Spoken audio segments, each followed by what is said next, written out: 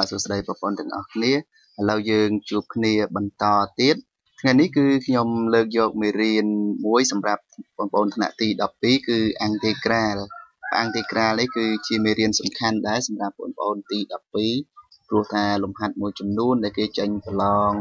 បញ្ញាបត្រមធ្យមសិក្សាទុតិយភូមិគឺមានអង់តេក្រាលនេះដែរអង់តេក្រាលនេះគឺចែកចេញជាពីរមេរៀនគឺអង់តេក្រាលមិនកំណត់និងអង់តេក្រាលកំណត់ឥឡូវយើងសិក្សាមេរៀន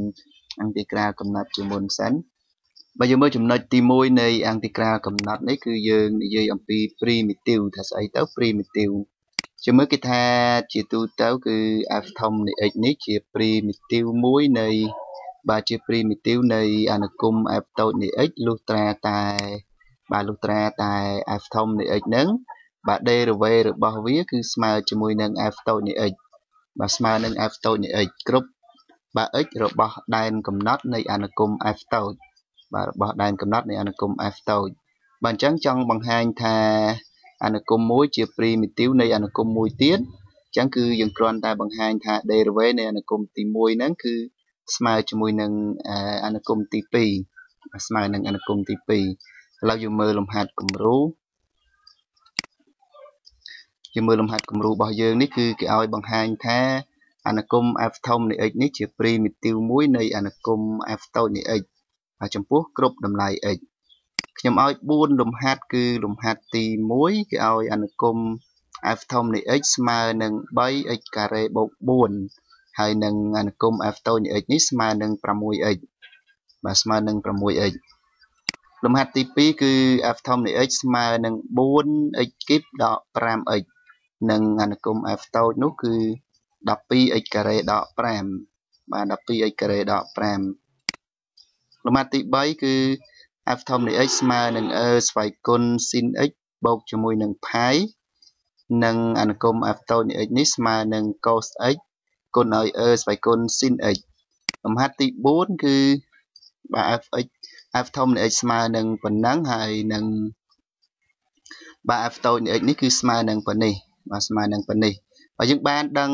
មេរៀនរបស់យើងហើយគឺចង់បង្ហាញថា f ធំនៃ x នេះជា primitive នៃ f តូចគឺ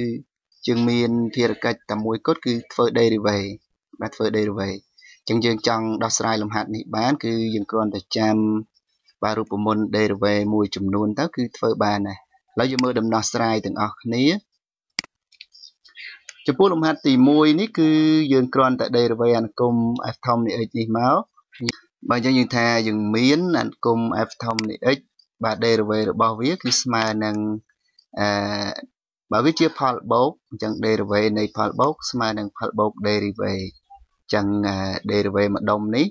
បាទនេះគឺចូលរៀង x ស្វ័យគុណ n បាទទាំងអស់គ្នាចាំហើយការ derivative គឺ x ស្វ័យគុណ n គឺស្មើនឹង n x ស្វ័យគុណ n ដកបាទ derivative x ស្វ័យគុណ n គឺស្មើនឹង n x ស្វ័យគុណ n ដក1អញ្ចឹងគឺ n យើងនៅពេលនេះគឺ2ហើយយើង derivative ទៅគឺធ្លាក់2មកក្រោមគុណនឹង3បាន6ហើយបាទ x ស្វ័យគុណ2ដក1នៅសល់1អញ្ចឹងយើងបានម្ដុំនេះបាន 6x ហើយនេះ derivative 4ចំនួនទេ derivative វាស្មើ0ស្មើ0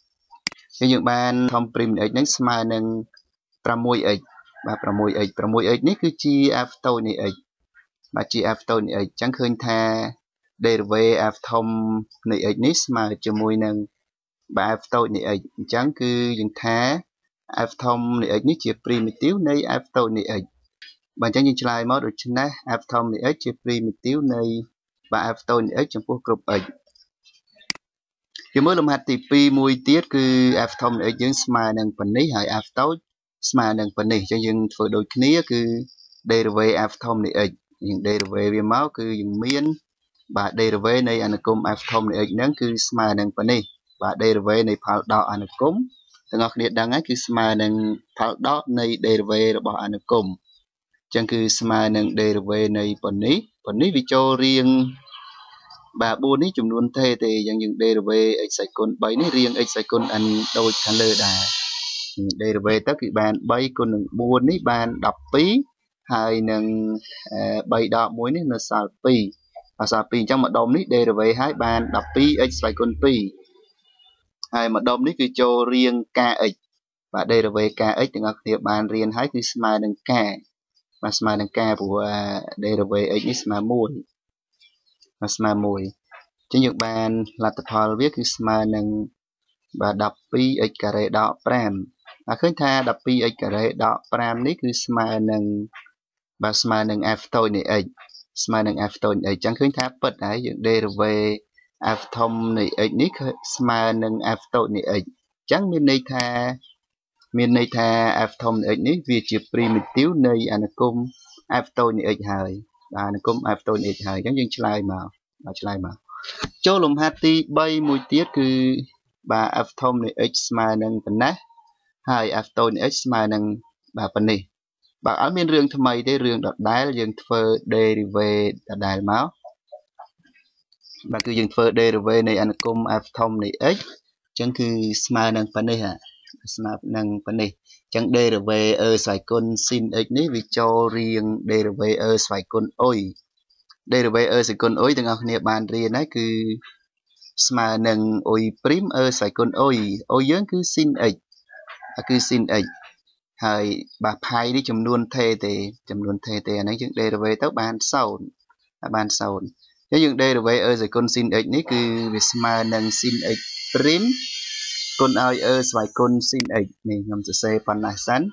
ហើយ derivative ផាយនេះស្មើ0យើងនៅជាប់ derivative sin x នេះបន្តទៀត derivative sin x នេះគឺទាំងអស់គ្នាចាំ derivative sin x គឺស្មើនឹង cos x បាទស្មើនឹង cos x បាទ derivative sin អុយគឺស្មើអុយព្រីម cos អុយព្រីម cos អុយហើយយើងបានរៀន derivative ច្បាស់លាស់ទាំងអស់គ្នាគឺអត់ពិបាកទេបាទត្រង់ primitive នេះអញ្ចឹងគឺយើង derivative sin x នេះបន្តិចមកគឺយើងបានcos x គុណឲ្យស្វ័យគុណ sin x ឃើញថាស្មើនឹង f តូចនៃ x ហើយបាទស្មើនឹង f តូចនៃ x ហើយអញ្ចឹងមានន័យថាពិតហើយបើពិតគឺមានន័យថា f ធំនៃ x នេះវាជា primitive នៃអនុគម f តូចនៃ x ចំពោះគ្រប់ x បាទចំពោះគ្រប់ x បាទសង្ឃឹមថាបងប្អូនយល់បានទាំងអស់គ្នាឥឡូវយើងបន្តទៅលំហាត់ចុងក្រោយគឺលំហាត់ទី4បាទនេះគេឲ្យ f ធំនៃ x ស្មើនឹងប៉ុណ្នេះហើយ f តូចនៃ x ស្មើនឹងប៉ុណ្នេះបាទរៀងស្មុគស្មាញមួយតាមលំដាប់លំដោយមកគឺអត់ខុសទេអញ្ចឹងគឺយើង derivative ដូចគ្នាមកយើងមាន f ធំនៃ x នេះគឺស្មើនឹង log នៃពែនៃស្វ័យគុណ 3x ដក x ហើយបូកថែមឫសទី2នៃ11នេះទៀតហើយឫសទី2នៃ11នេះគឺអានឹងគ្រាន់តែគេដាក់លម្អទេបាទ derivative វាទៅ0ដដែលទេហ្នឹងអញ្ចឹងគឺយើងបាន f ធំនៃ x ព្រីមស្មើនឹង log នៃពែនៃប៉ុណ្ណឹងព្រីមហើយបូកឲ្យឫសទី2នៃ11ព្រីមបាទព្រីមទាំងអស់គ្នានៅចាំ derivative log នៃពែនៃអុយគឺស្មើអីគឺស្មើនឹងអុយព្រីមលើអុយបាទអុយព្រីមលើអុយយើងគឺនេះស្វ័យគុណ 3x ដក x បាទស្វ័យគុណ 3x ដក x អញ្ចឹងយើងអនុវត្តតាមរូបមន្តនឹងមកគឺយើងបានderivative ម្ដុំនេះគឺស្មើនឹងបាទប៉ុណ្នេះគឺអុយព្រីមលើអុយយើងស្វ័យគុណ 3x ដក x ហើយបូកឲ្យនេះឫសទី2នៃ11ព្រីម0បាត់ហើយខ្ញុំអត់ដាក់ទេមិនបាច់ដាក់ទេ0ដាក់ធ្វើអីជាយើង derivative បន្តទៀតខាងលើនេះនៅជាប់ derivative ណាតិចលោច្រឡំថាវាចូលរៀងអុយលើ v ព្រីមអត់ទេព្រីមនេះព្រីមតែភាគយកទេភាគបែរនេះគឺយើងទុកដដែលយើង derivative ខាងលើនេះមកគឺ derivative នៃផលដកស្មើផលដក derivative អញ្ចឹងវាស្មើ derivative ស្វ័យគុណ 3x នេះហើយដក derivative x ហាក់ derivative ស្វ័យគុណ 3x នេះរៀងបាទស្វ័យគុណអុយព្រីមអញ្ចឹងស្វ័យគុណអុយព្រីមវាស្មើនឹងអុយព្រីមស្វ័យគុណអុយព្រីមស្វ័យគុណអុយយើង d មកគឺយើងបាននេះអុយយើង 3x ចឹង derivative ទៅបាន3គុណឲ្យបាទស្វ័យគុណអុយដដែលស្វ័យគុណ 3x